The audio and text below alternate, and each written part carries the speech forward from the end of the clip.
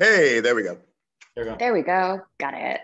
All right, folks. Travis Brown, Horror Movies Uncut, Submissions and Smashers podcast. I am joined by Eric Bloomquist and the lovely brother and sister combination from a film, A Night in Eagle Inn. Folks, what is going on, people? How we doing today? How you guys feeling? And how excited are you guys for people to see this nice little supernatural film that we definitely got to talk about? Eric, I'll kick it off with you. How we doing since the last year that we talked? I'm good, man. I mean, the sun is starting to shine figuratively, not literally. It's pretty gray over pretty here. gray day, but we're feeling good. We're ready to share this movie. And Yes. I don't know. Taylor, Amelia hasn't seen it. Taylor has seen it. Okay. Amelia, how you're caffeinated right now, so I know you're doing a little bit better, but how excited are you for people to see this movie right now? I'm excited to see this movie. I feel like both I'm excited for other people to see it, but my own personal sense of selfishness is just like, well, I just want to see it too, because right now, like, my mom has seen it and I have. Oh, she has. Oh wow. Well, I mean, Yeah. mama So, get claim on everything first. That's just how it goes. Mama always gets Yeah, claim so on stuff, she should be on this podcast, honestly. Facts. She'd probably be like, it was great. I was so scared. Yeah. And Taylor, I'll be Great honest, I like you with the dark hair more than. Oh, this is au natural. Okay, The okay. blonde hair is a little hard to keep up. Okay. It didn't look bad. Look, it didn't look bad on you, man. It didn't look bad on you at all. You know, I liked it. And Yeah. I think it weirdly. Amelia was blonde before them. When did you die? Did you die we died before the movie, right? Yeah, I died back in November. I died it the day before leaving. That's crazy. Hey, But we did a project like 5 years ago where Taylor had the hair color he has now and Amelia was blonde, and we just thought it'd be fun to switch. And it actually was very helpful for framing Taylor out of these very dark rooms and just making him. That's awesome. So, all right, Eric, let's talk about this film. So, A Night in Eagle Inn, right off the bat, man, I feel like we're in this realm with horror right now where it's like old school is like the only thing that I can think of. We got old school hotels, we got old school televisions, we got old school type of things going on. And it just seems like this nostalgia and horror just keeps popping itself up. So I'm curious to, like, of course, where the story came from, and was there any like actual events, because when you hear stuff like this kind of reminds you that this could possibly be some like weird little urban legend about some seedy hotel in the middle of nowhere, and if you live in the Midwest like I do, then that's a big possibility that stuff's there. So I'm curious to story, where it came from, where you guys came up with the idea. Carson and I were shooting another movie in Vermont this time last year. We were actually traveling back a year ago today, and I think you toured it on the way out again. Yep. There was this hotel on property or near property where we were staying, and we said we should just come back in 2 months and do another one. We're mid-pandemic and we're just doing really small movies with friends and family, and so I had to jet back, but Carson stayed and walked around it with some of the people. Yeah. And the inn was basically like begging to be shot in, and had like a really great old school charm. And What did you like, Carson, when you first stepped in there? Like, what were your feelings when you first stepped in there? Were you walking in like, yo, we need to definitely do something here? Yeah, it felt like what you'd feel like if you walked into a place someone said was haunted, and you're like, you totally believe it. It became defunct, I want to say like a decade ago. No, I think it was just a couple of years ago. A few years ago, but it felt like a little longer. Because it had this somewhat operational feel while not being like, so antiquated. Like it felt like no one had been there, but like it wasn't like a dump. Which was good for our purposes because it didn't feel abandoned. Like it felt like it could still be active. It just felt sleepy. So it was kind of great that it came pre-set in a lot of ways for us. Okay. Yeah, I felt like I was like, being a coach of a fighter, we kind of have stayed in some very seedy hotels. So I was like, I feel like I stayed at that place in some shape, form, or fashion. I think we all got lost in there at some point. I mean, we would some of us would like go there to like work out in the gym that hadn't been used in a few years in the mornings, and it was a gym in there. Yeah, but it was like, and even though it was like sunny, there's just like it was. I don't know. It was fun. I mean, I love that stuff. Bo was Bo Manier. I mean, obviously he works out a lot, and you can tell. Yeah. So you can tell. He wasn't. He doesn't try to hide it. Yeah. And he told us that there was no reception, like no Wi-Fi in the hotel. So like we all kind of had to just like stick together. And he said that at one point he was there working out. We had all wrapped for the day and had like driven back to where we were staying. And he like walks out of the gym and he's like, guys, and like it's the middle of the night, like the hotel is completely abandoned. And he was like, fuck, like I'm literally about to get murdered here. It's really creepy at night. Yeah, Amelia, it's so creepy. Tell me what like your feelings were when you're walking through this place as you guys were kind of becoming into your roles and everything. Amelia, what were your kind of feelings as you were walking through that place? Well, it feels so authentic, as everyone's been saying, because especially at night, because you know when the hallways are only illuminated by the exit signs and everything feels kind of dank and dark and dusty. And then also shooting in Vermont in November itself, the landscape contributes pretty heavily. There's that scene where we're first arriving. We just happened to have this super overcast, gray, misty day that felt so eerie. And well, the way that like when the mist would curl around there. Yeah. You guys like when you guys are talking about like, you know, and we're not going to give any spoilers away for the film, but when you guys are dealing with the weather elements there, like it's like you could truly feel like the two of you like in getting touched by this weather that you were dealing with there. So it just really kind of, like you said, added to the authenticity of the film. Okay, I think it made it more fun for us too. I mean, it just kind of like enveloped in this space and detached from everything else. We really just got to kind of go back to basics, and to be able to do that and just, I don't know, if the movie we did in September last year felt like they were both like vacation movies, but they were just very different kinds of vacations. They were, you know, the first one was more like end of summer vacation, and this was more like I don't know. How would you describe it, Taylor? Well, we braved the elements in our house. Like we were lighting fires every night. It was cool. But it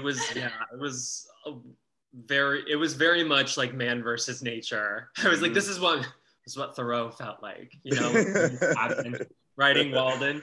No, but it definitely like, just like I know we had like the scene that Bo and I do in the restaurant, like the infamous night that we were shooting, Eric knows, because it was like 40 degrees and the heat wasn't working. And they're in the pool that also like appears in the film, and the sauna was operational. So between setups, we would like go run into the sauna and like all just like cram in there and like warm up and be like, all right, like let's do the next scene or the next shot. We like run in and like do it for 10 minutes before we all like, you know. Yeah, I think the viewers really wouldn't be able to tell the season, but as I was watching, I was thinking like, you know, that kind of November when it's really starting to get into your December, because, you know, you're not really festive yet. You know what I mean? It's not really about like holiday season. It's just like, damn, it's cold outside, you know? And it's like, and everybody still kind of has little jackets on because we're all being stupid because we're still thinking it's like October. I didn't bring a thick enough jacket. And I was like, well, shit. I shot myself in the foot on that one. So Eric, also, oh yeah, go ahead, Amelia, go ahead. Oh, I was just gonna say, it's like that period of time where everything is decaying. Yes, it's all around you. So it's like, you know, you see the trees outside when we're walking outside the hotel, and everything is kind of getting barren and dead and dying. And so it enhances this kind of sense of like unease and like maybe this is not like a place for people. Yeah, when Bo made his first appearance in the film, I think I rewinded the film back like twice. I was like, that pool, there ain't no way in hell that pool is open over there. I was like, it looks way frozen too solid. cold. Yeah, was that ice on top of that thing? Yeah, it was black ice. Oh my God, that, because I thought, man, I thought it was that, but I was like, no way in hell they're outside filming this movie and it's that cold out there. But it definitely looked like Bo was in short sleeves. Yeah. For that scene. Yeah, he didn't seem like he had any problem being in short sleeves. So he's got his guns to keep him warm. Yeah, gun show was going on full effect. Keep him warm. Yeah. So Eric, this is a great cast, and you could tell, of course, one of my biggest things with films is just trying to see the chemistry between all the actors and how they're relaying with each other. And it's to see like you guys all get separated, but yet still come together in certain parts. And then of course, I can't think of the name of his name right off the top of the head, but the manager of the hotel. It just seemed like instantly when you guys all came together for your scenes, that it was just like a great amount of chemistry between. Eric, did you notice, because you've worked with these guys and girls for a minute before, did you know that this was going to be able to like kind of do its own thing and be organic, or was there anything that you really were like, hey guys, I want to kind of keep us centered in on this? Like, how much did you guys, you know, because usually when you have people who've been doing movies with each other for a while, you kind of play around, have some fun with the movie, and actually kind of make it more of a natural feel of chemistry for the viewer to see on the screen. So I'm curious, and Eric, I'll start with you. Then of course, Amelia, you and Taylor can chime in. And right after, so Carson, you can say also you're noticing, but I'm curious to like on set, you know, dealing with the elements, of course, we've already touched base on that, but in regards to the execution of the product, like how easy is it really when you're dealing with people you've worked with before? I think it's the biggest component is bringing in the right people for things. And one of the things that I think is most gratifying for us is being able to like find ways to showcase friends in exciting ways that play to their strengths, but also surprise people. So I mean, one of the early conversations that we had with Taylor and Amelia was like, this was sort of written with them in mind, based on, I think we started talking about it like when we were doing Weekenders, which was the first movie we did in September. And we just started talking about like, okay, we'll do one together. And then we had the idea, they had played twins before for us 5 years ago, about doing that again, but flipping it and making them like, I don't know. I mean, Taylor, you guys can speak to those conversations, but that was a cool idea. And then it was like, but are there things that you guys want to do or vibes that you guys want to have or certain things? And that kind of fed into the writing. So it was this give and take. But I think the big thing is just bringing in people that you trust, that you know are going to use the paint and world that you're giving, and just letting people play within it. Because that's the most fun thing is, you know, just bringing in the right people to set up for success. And I think that happens on the individual level.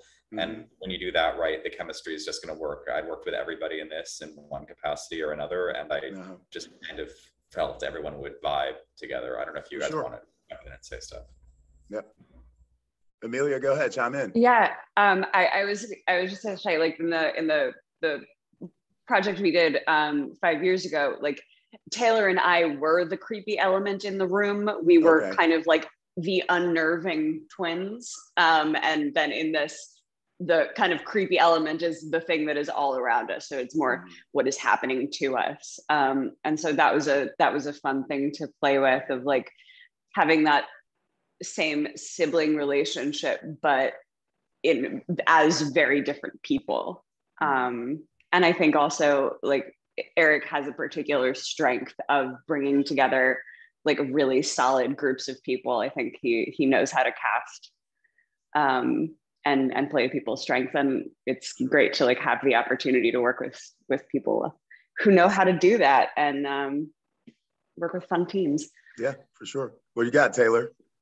Well, I can't stand any of these bitches. And real talk right now. Screw you. Real talk with Taylor Turner right now. Kidnapped, driven to Vermont, tied up in the backseat. No, I mean, what everyone has been saying is true. I was like,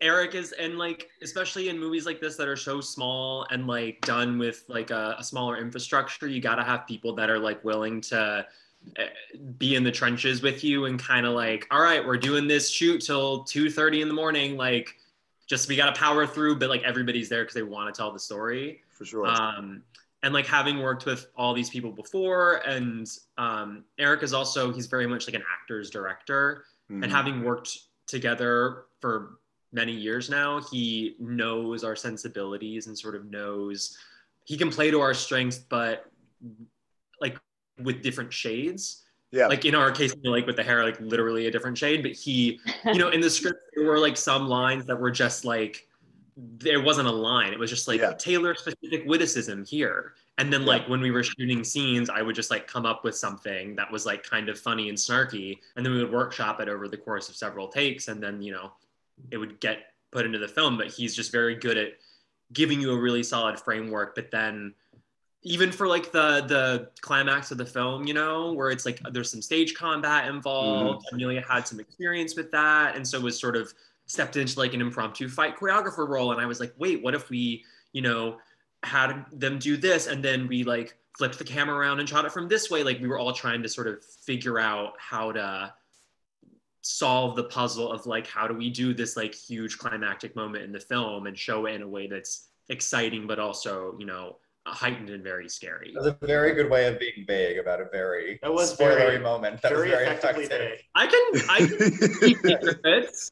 I'm Scorpio. Come on, yeah. Specifically talk about. I mean, Carson's like, we're seeing how things are going, and we shot this very quickly. It's in 8 days. Okay.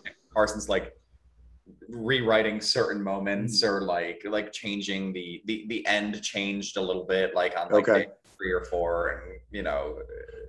Yeah, that's sort of conversational. I remember bringing it up. I think with Taylor and Bo, because we were staying in 2 separate places, and Taylor and Bo were with us, and there was this idea to sort of shift a few details at the end, and we worked through it together and just sort of like on the fly made sense of it in a way that I think kind of is for the betterment of the film. But I also think it's the type of movie we were doing where we have the freedom to sort of like have that liberty of creating while we're doing it. Yeah, for sure. I think it's very freeing to make a movie in that way, where it is kind of like it's very communal. It's very like it was a very intimate way of making a movie. We made it with like, I think it was just like 10 or 11 of us all in, casting crew that were on site. And so there was this constant conversation and mutual professional respect, but also friendship that I think is to the betterment of what we're doing. Yeah. So you guys constantly talk about like, you know, the small cast, the small amount of days. Carson, like, how does one make a film feel bigger when you know you guys are dealing with a small cast, a limited amount of time?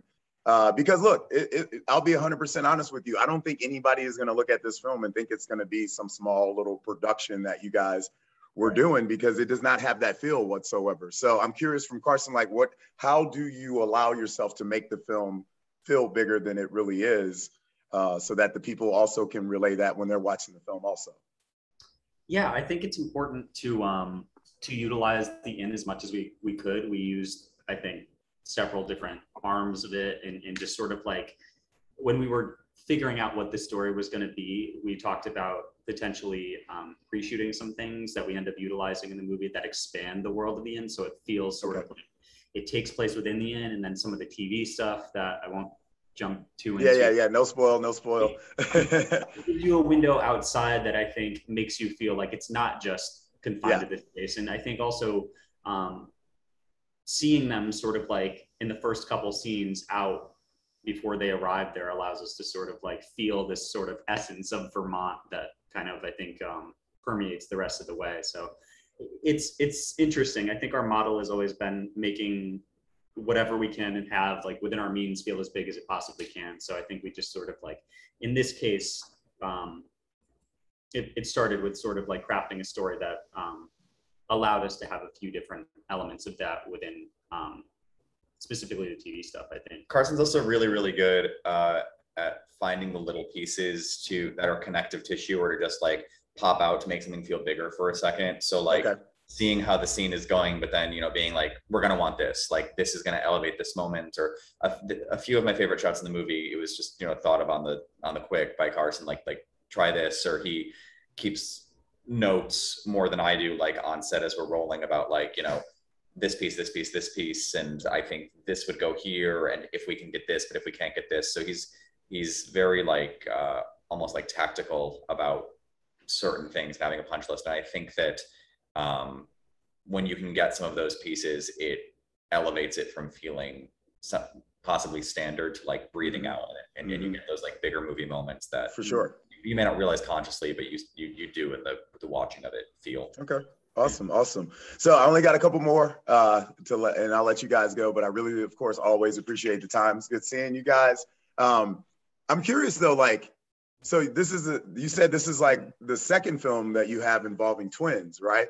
So I actually have 4 sets of twins in my family. So anytime, it's ridiculous.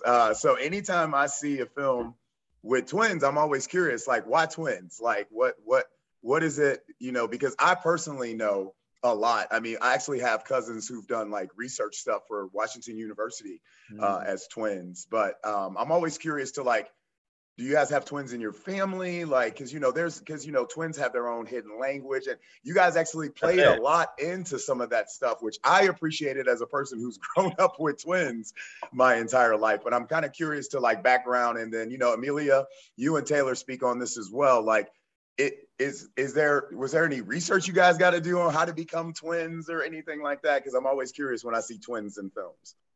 I think we like twins because I don't know. It's just so specific. There's just something there about the language and the experience.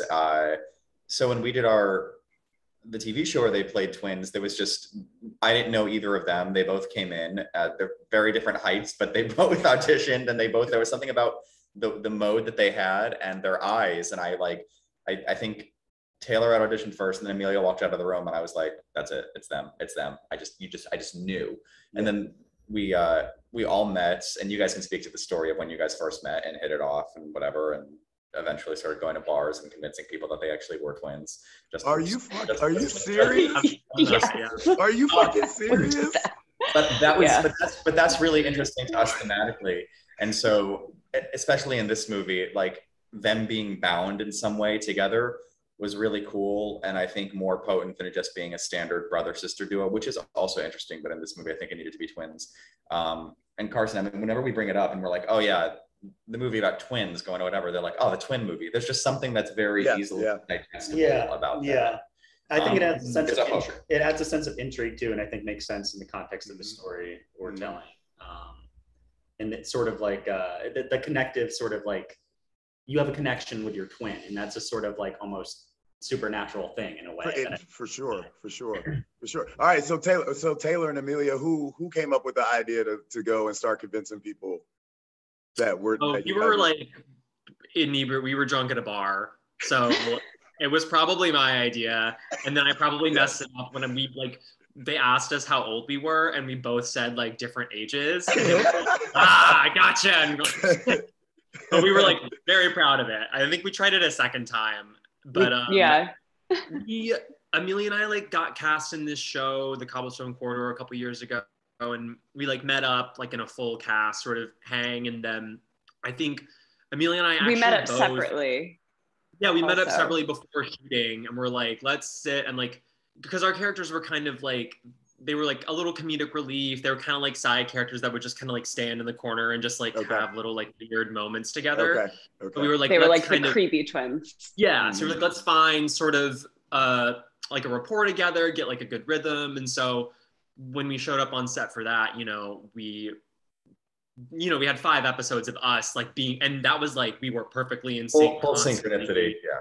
Eric would be like, and like tilt your head, and we would have to be like at the same time, but like at this. And so when we got together for this, it was just kind of, we already had that. Yeah. And I remember we like we didn't do a read through of the script until we showed up in Vermont the night before we started filming. And we like were in the reception area, like just sitting on the couch, like having beers and reading the script.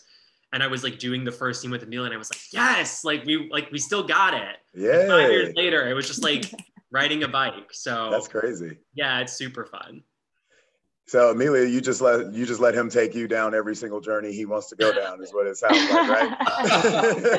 I'm easily influenced. Okay, that's good to know. No, I guess. No, but it did really feel like we were able to build on the previous work we had done in Cobblestone Corridor, and kind of, because even though they're different characters, they relate to one another in a similar way. And I think too, in terms of, broadening the world of the piece, like if you say the word twins, like everyone has something that comes to mind. Everyone knows a set of twins. Everyone has seen them in movies. Everyone kind of has a cultural reference point. And so by having that in the film, people kind of come in with like, oh, so like, this is how twins communicate, like this thought of how they react and interact with one another. And so I think that just like adds a layer of audience understanding that would be a lot more difficult to build otherwise. that makes the film feel deeper and sure.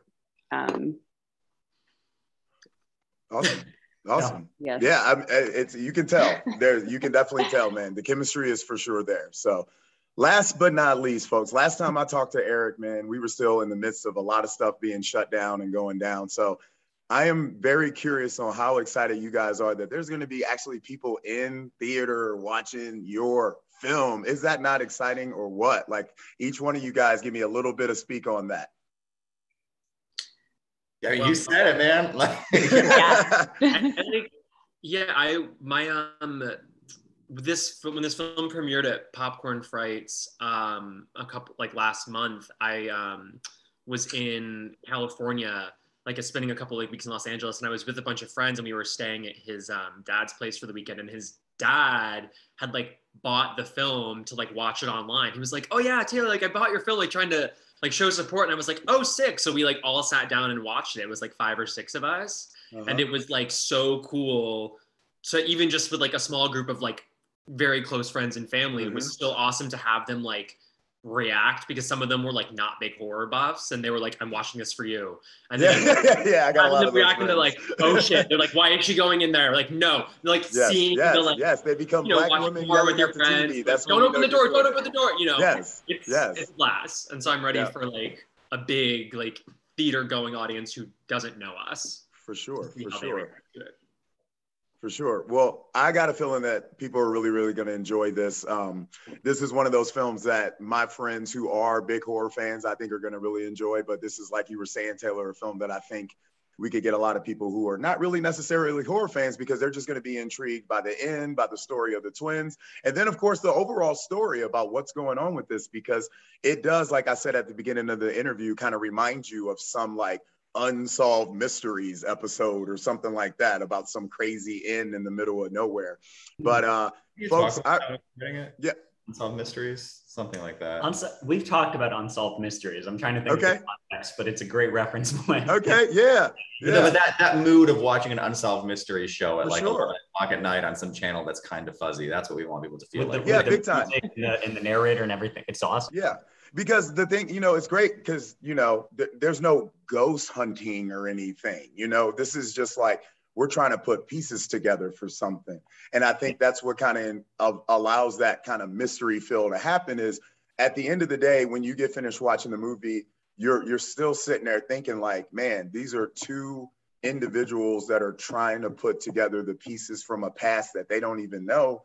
And they're finding it out through all these terrible means, technically, and then how everything just plays after that is just some, I'm an anime high school D&D fan, and if anybody knows what that is, they'll kind of understand what I mean by that. And when I saw Bo, I'm like, hey, that's what I'm talking about. So, guys, I really appreciate your time. This has been fantastic. I'm very, very much looking forward to everybody's reactions when they see the film, because I enjoyed it a lot. Out of most of the films that I've watched in GRIMMFEST so far, this is definitely up there and one of the top of the list. So I'm really, really enjoying it. I'm actually going to be watching this one again. So I really, really appreciate your guys' time. Yeah, of course, man. This has been great. And Eric, I'm always curious to what you two guys are going on, you and Carson, what you guys are building and developing next time. So I can't wait to see the next project that all you guys are involved in. But once again, thank you guys so much for your time. And I look forward to talking to you again in the future. Okay. Thanks, John. Thanks, Thank you. Thanks, no problem.